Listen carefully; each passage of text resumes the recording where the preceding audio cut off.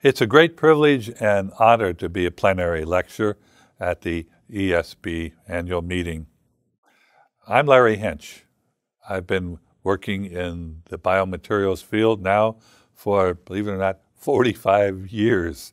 I'm currently a part-time university professor at Florida Institute of Technology in Melbourne, Florida, where we are starting a new biomedical engineering program, and I direct a new center for medical materials and biophotonics. I'm also emeritus professor at the University of Florida, where I served for 32 years, and Imperial College London, where for 10 years I was professor and co-chair of the Tissue Engineering Regenerative Medicine Center, and have the great pleasure also of being a visiting professor at King's College Guy's Hospital at the University of London. It's particular pleasure for participation in this year's ESB meeting because I will be receiving the Acta Biomaterialis Gold Medal, and that is a marvelous honor. But I want to say that it is an honor that I hope to be able to share in my plenary lecture with the many, many students who I have had the pleasure of being able to work with and mentor and supervise and participate in creating the field of bioactive materials, and particularly bioactive glasses, which have become an important part of the clinical treatment of now millions of people.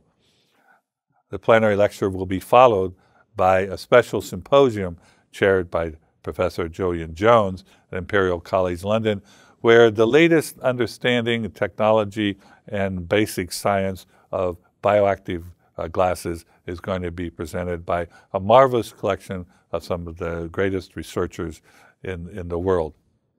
As I look back over the 45 years, it has been an amazing to go from original discovery in '69 to where we now are able to understand the genetic aspects of the activity that we call bioactive glasses. My plenary lecture is going to focus on the challenges, though, that we're going to be facing in the future. The challenges of delivery of affordable health care to an aging population. Biomaterials is going to be a key part of this new technology that makes it possible to decrease the cost of health care while at the same time enhancing and improving the quality of the care for aging population. It's a great challenge, but this meeting is going to make it possible to forecast the future, hopefully that will be able to provide these assets for all these people. I was asked by the chairman of the ESB meeting, John Hunt, what perhaps is my grand ambition.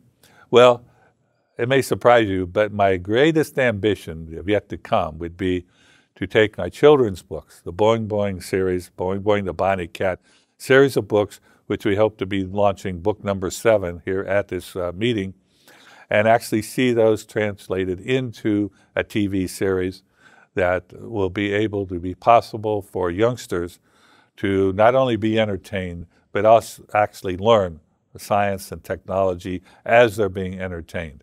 The books, I think, have achieved this. We've had marvelous success in a number of schools of using the books for dealing with children that have learning deficiencies, and translating that into a TV series would be the great ambition to finish my career. So look forward to seeing you at the meeting. Please come.